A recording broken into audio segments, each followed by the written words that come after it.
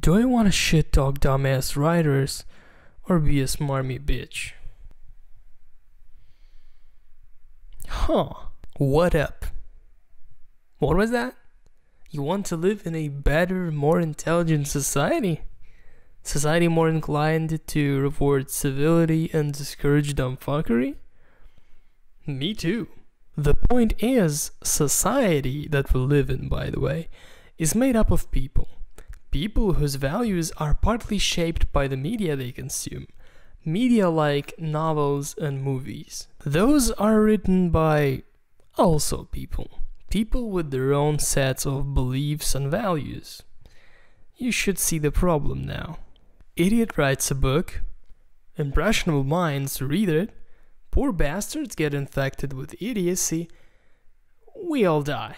Or something along those lines. By idiocy, I mean things like positive view of abusive relationships, war, racism, etc. Misconceptions of various minority issues, like that lesbians just haven't met the right men, or that black people are inherently more violent than white people.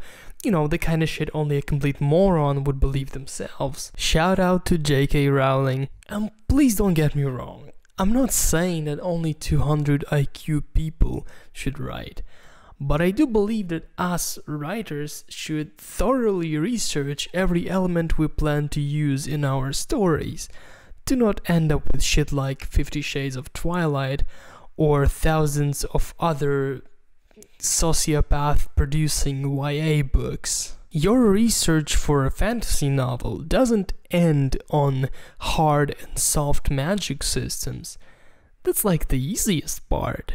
If you want political drama, you research political systems and ideologies. If you want to teach your readers a moral lesson, you have to formulate your own moral system first.